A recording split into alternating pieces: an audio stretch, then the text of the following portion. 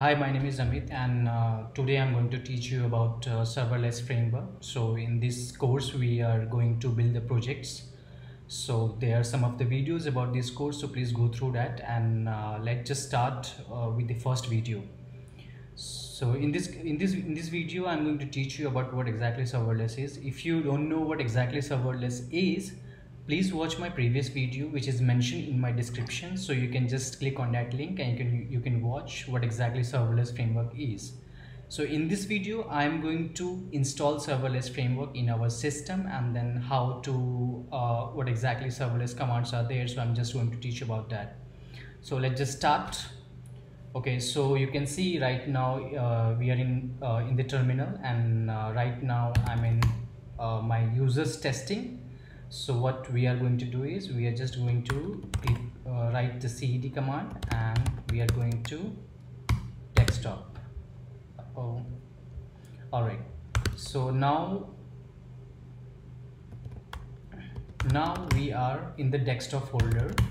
So here we are going to install the serverless framework, exactly serverless library, the package in our system. So let me just show you my node version and the npm version, so you will get exactly know what exactly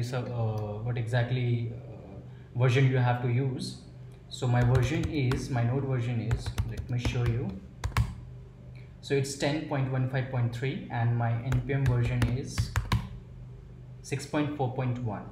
So now we are going to install serverless npm package. So how we'll do it, we just have to write the command, which is npm install globally. So G stands for the globally, and then we have to write the serverless.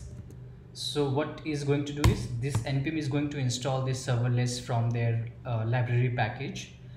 So if you are installing the first time, that is going to show you this with all the descriptions that is installed, but I have already installed the serverless in my system. So it just giving it is just going to send me a message like we have updated your serverless framework. So let's just wait while it's installing. Okay, it's still installing. As you can see, like some of the messages are printed here, so you can watch exactly what are the warnings are available here, what are the which are the things has already deprecated. So you can check out from this message. Let's just wait for some moment, and then it is going to update my serverless framework. And if you are the first time user for the serverless framework, that is going to install all the packages from there. Hold on.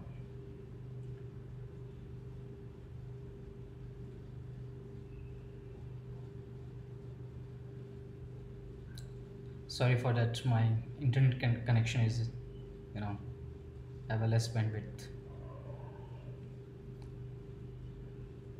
Come on, go fast.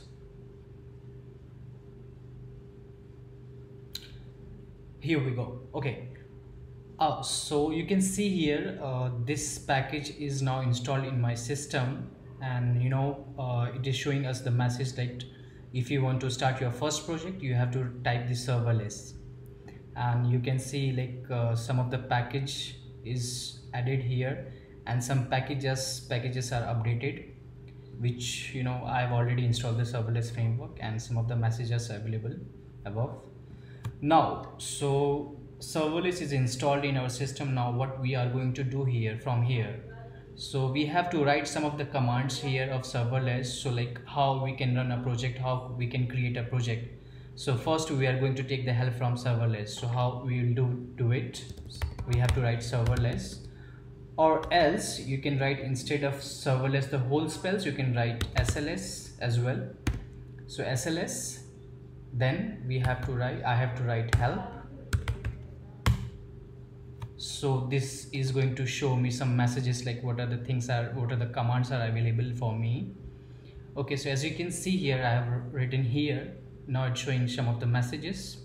So these are the commands. This is for the config. So let me just give you some brief about these commands. So this config is for the configuration of your serverless, and that is going to use this command in the future. So like if you want to if you're working with some kind of service provider, service provider like AWS, Google Cloud, Azure. So you can configure credentials with the help of command config credentials. Here some of the commands are available, which is, if you want to install any packages, you can write the package command. If you want to deploy a particular project, so you can write the SLS and then deploy. So, and then again here's the deploy functions. So what exactly is the difference between the deploy and the deploy functions?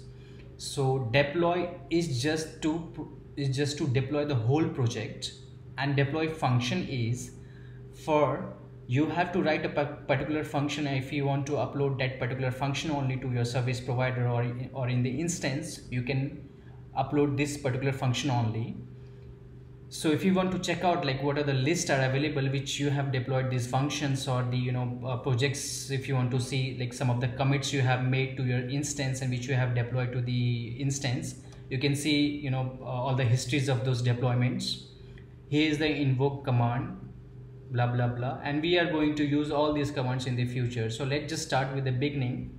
So we are going to create a project. So what we have to write here, so we have to write SLS. As you know, I'm writing SLS instead of serverless whole spells. So I'm writing SLS, then we have to write create, and I have to take again the help.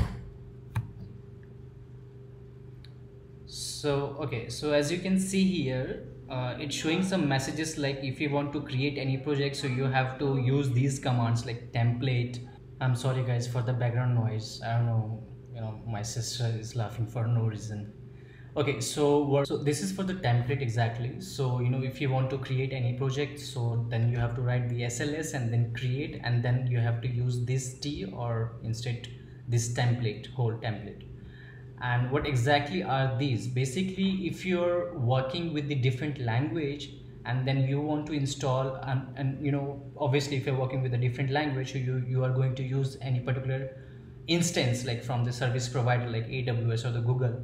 So you have to create those kind of projects only. So right now I'm using Node.js and I'm going to deploy this project to the AWS. So I have to find the AWS Node.js. So as you can see, like AWS Python, then AWS Python 3, AWS Groovy Gradle. So like these are the things which is available. So I have to find AWS Node.js, and where it is, okay. So here we go. So as you can see here, AWS Node.js is available here. So as I told you, what I have to write is SLS, and then second command would be create, and then we have to use this template. I'm writing T, and then I have to use this AWS Node.js. So let me just copy it. Okay. So I'm going to run this command and let's see what is going to happen and what is going to give us. So as you can see, it's generating the boilerplate exactly. So what exactly boilerplate is, you have to, you'll get some of the files from the serverless. So you'll get serverless YAML file, and then some git ignore file, and some handler.js. In that you'll get some particular functions. So like some of the blueprint will be created automatically, and it will give you to use those things. So let me just find what are the files are available here. Oh, I'm sorry. Okay, I'm in the desktop, so I have to create one particular folder. So I'm writing here server SLS eng. Okay. SLS eng. Okay, not again. I'm sorry for this. Okay, so I've created one folder that is SLS eng, and then I have to enter into this, and then I have to use that command into this folder. So serverless is going to create all those files in this particular folder only. So let me just check. Okay, it's created another time, and let me check what are the files are available here. So as you can see, this serverless handler.js and git ignore file is created automatically from the serverless framework. So in this video, that's it from my side, and in the next video we are going to